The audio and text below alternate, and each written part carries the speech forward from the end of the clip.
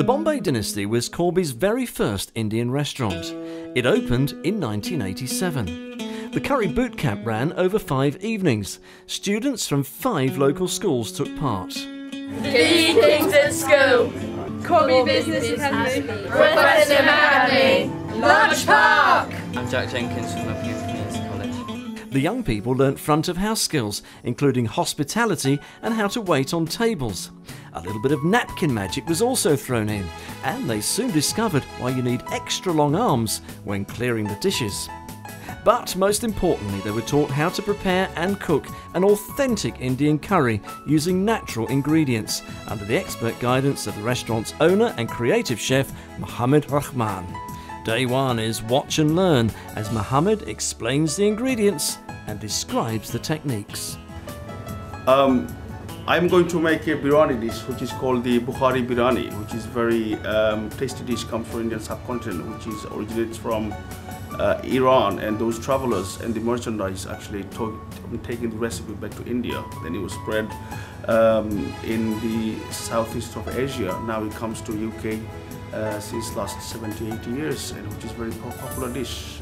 I've got. Can anybody see what's this? Cinnamon. Cinnamon, yeah.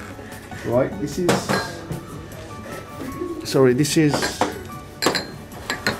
And what's this? Oh, it's brilliant, isn't it? That's ginger and garlic paste. This is salt. That's water. Can anybody say? Fantastic! It's brilliant, isn't it? He's one of mine. He's one of mine. Oh, fantastic! CBA, yeah, brilliant.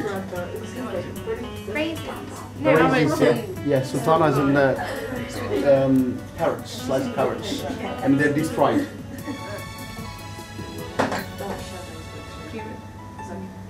There you go. It's better than me. Day 2, and already it's time for some hands-on learning. The vegetable curry, would that just be like a vegetarian option, no meat or anything? No, normally because that has got the chicken. Biryani, if you say for example if you're vegetarian, you can actually make exactly the same biryani with vegetables. Fantastic, it's going to be brilliant. Can we take this home and make the stuff? What, this? Yeah. I'm going to make you a pot, big pot tonight, so everybody's got. Oh, thank God. Are we going to take it home? Yeah, you can take a bit of home for everybody. Hello, we're making vegetable biryani. Want to take a look? My lovely dish. To add this salt about 200 grams.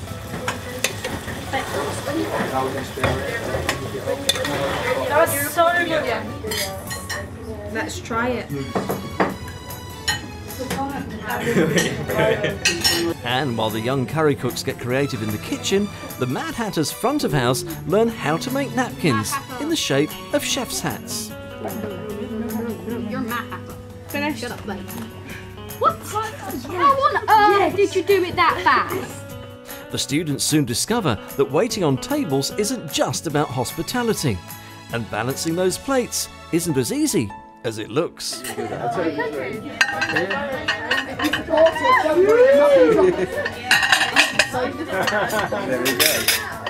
Very good, side in the cut. Very good.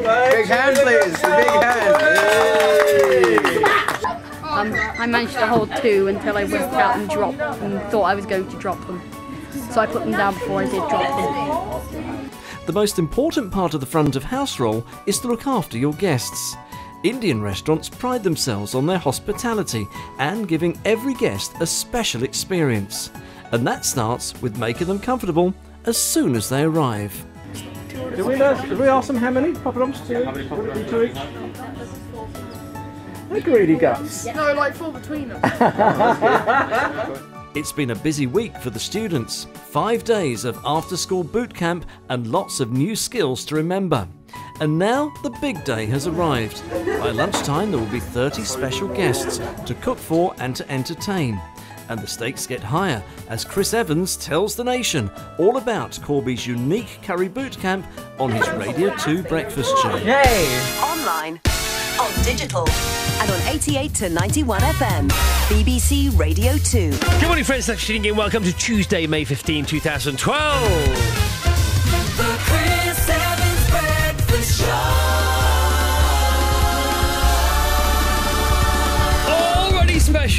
all for a day, because representing Corby, things are hunting up for Mohammed Rahman, the Deputy Mayor and Indian chef who is hosting a Bombay boot camp for Year 10 hospitality students. Tonight they're feeding 30 local VIPs, poppadoms all round, spicy and plain, half and half. Thank you very much indeed. Good afternoon everyone, my name's Jess Harris and I'm from Lodge Park Technology College. I'd like to welcome you all to Bombay Dynasty for their 25th anniversary lunch. I hope you all enjoy your meals, and I must warn you that all the food, well, most of the food's been prepared by the students, so have fun. We need one plate. Another one plate. Wait, Aaron, another plate.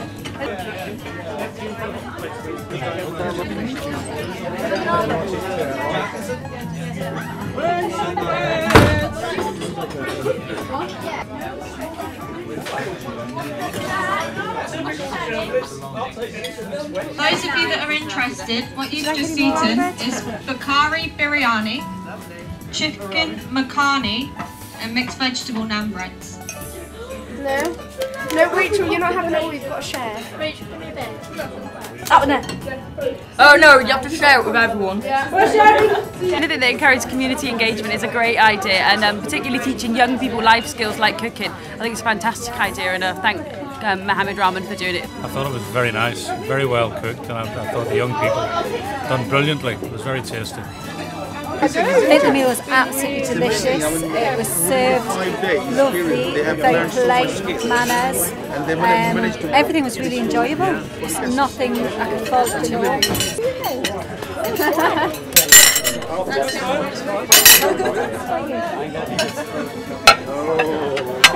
I'm keeping away from here.